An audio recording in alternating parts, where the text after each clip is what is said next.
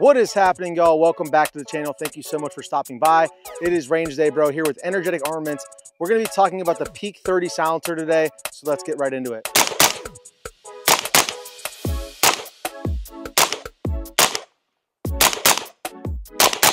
All right, guys, welcome back to the channel. Before we get into the specs on this Peak 30 silencer here, the weight, the size, how it sounds, and the host gun setup, I first wanted to take a moment to ask you guys to please like, comment, and subscribe and share these videos if you enjoy them. Any kind of comments you guys have, any feedback on our products, we want to hear it from you guys. We want to make the best silencers possible for our audience, so please let us know what you want to see next or what you'd like to see us come out with as far as accessories, new products, improvements to our current lineups. Just let us know down there in the comments below. All right, guys, so first and foremost, let's talk about what the intention was for the Peak 30 silencer. So the Peak 30 silencer is actually made to bridge the gap between the VOX S silencer line, which is made from an extremely expensive but durable C300 material. They make rocket motor casings out of that stuff.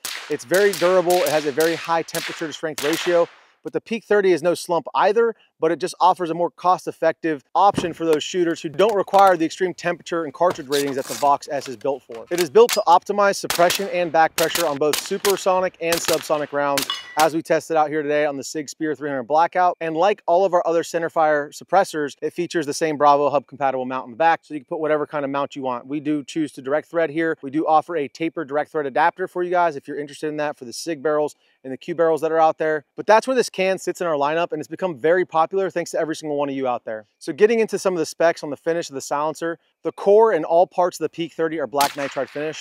The nitride process chemically changes the outer layer of the steel, greatly increasing the hardness but keeping the core tough. Getting into the design of the Peak 30, the core of the Peak 30 is a 5 baffle design, laser welded from the 17.4 stainless steel, heat treated to H900 condition. The baffles feature a tapered leading edge and porting that optimizes back pressure and suppression for both supersonic and subsonic rounds. The Peak 30 comes in at a featherweight 11.9 ounces with a direct thread adapter. It measures in at 6.4 inches in length with the direct thread adapter, and the maximum diameter is 1.5 inches at the serial ID ring. This can also features our serial ID ring like all of our centerfire suppressors do. This makes warranty claims and repairs extremely easy. This is the serialized item, so if you have a damaged item for whatever reason, you could send it back to us. We'll drill out the swage point, unthread the serial ID ring from the core, thread it onto a new core, re-swage it, and ship it back out the door, essentially getting you a completely new suppressor minus the serial ID ring. The front cap, as well as the direct thread adapter back here, is made from a 17.4 H1150 stainless steel of US origin. As I already mentioned, the back of the silencer is Bravo hub compatible, so whatever your QD method of choice that you've made your identity, you can go ahead and adapt it to this can. It does ship with a 5/8 by 24 standard for a 30 cal suppressor direct thread adapter. This silencer has a 7.62 millimeter bore or 30 cal, and it is rated for 5.56, 308 Winchester, 300 Blackout, 6 and 6.5 Creedmoor, and 300 Winchester Magnum, with no barrel length restrictions under 1,000 degrees Fahrenheit. It is also full auto rated for limited firing schedules. It does feature a removable end cap, and you can replace it with our wiped end cap if you do so desire. But we also offer flash hider end caps in both 5.56 and 7.62. So now that we've covered the specs, guys, let's talk about what comes in the box. Obviously, you're gonna get the silencer itself. It's also gonna include that direct thread adapter. It'll also come with a multi-tool wrench, one for the direct thread adapter in the back and one for the front cap here that is removable. We also ship all of our silencers with the VOX blocks, which is an extremely convenient tool to use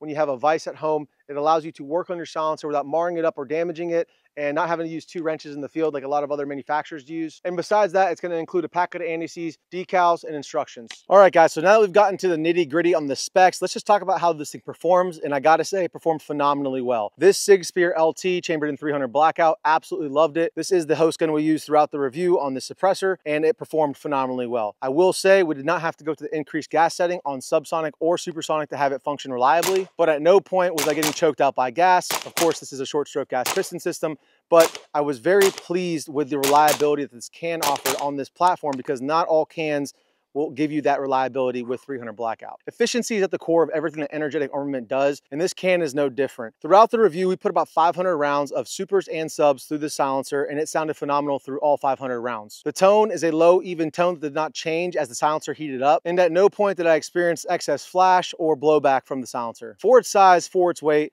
I'm confident in saying you wouldn't be able to find another suppressor that outperforms this thing, especially for the cost. It is an extremely high value product, as well as the fit and finish, and everything is done in-house here in the United States. Now, before we wrap this video up, I know a lot of you will be asking, what is the setup on the host gun? So let's just go over that. We'll go blast end to ass end here as we always do. Starting up here, obviously we've talked at length about the Peak 30. It is using our direct thread taper adapter directly onto the SIG barrel. So that is a pretty nifty way to keep it a lightweight system, as well as keeping the length, overall length down as well, and ensuring that you don't have a system that's going to back off on you under higher firing schedules. Now moving back from there, we do have a Surefire Vampire mini light here, so it has white light as well as IR. We also have a Steiner CQBL IR and Viz laser here up top for night vision hunting. Moving back from there, we have the EOTech EXPS 3-1. It is a single dot reticle, which I really enjoy, and it is also wearing the 100 Concepts ARD or kill flash in the front. That is being raised up by the ADM riser here. I forget which one it is actually called, what model it is, but it has the titanium levers. That thing has been phenomenal for me from day one. Also in the back here, we have the Samson Manufacturing BRE, which is the bufferless receiver extension. That is bolted up to the pick section on the back of the SIG Spear LT. That thing has also been phenomenal. It is featuring the FDE finish. As you can tell, this thing is all tanned out. I really love that. Moving down from there, we have the HRF Concepts Magwell. Really great magwell. Love those guys. They make good products, and it does really help under night vision, especially with your reloads. We have a Geisley SDG3 trigger in here, so super dynamic 3-gun trigger. Phenomenal trigger as well, and everything else on this rifle is completely stock. All right, guys, that is gonna wrap up the video for today. Thank you so much for stopping by. This was a super fun video to make, especially the intro. I hope you guys really enjoyed that. If you did, please consider liking, commenting, and subscribing. Let us know what future products you wanna see. Let us know what kind of attachments you wanna see us come out with, so on and so forth down in the comments below. Once again, thank you guys so much for staying to the end of the video. Have a great day, and I'm looking forward to the next one.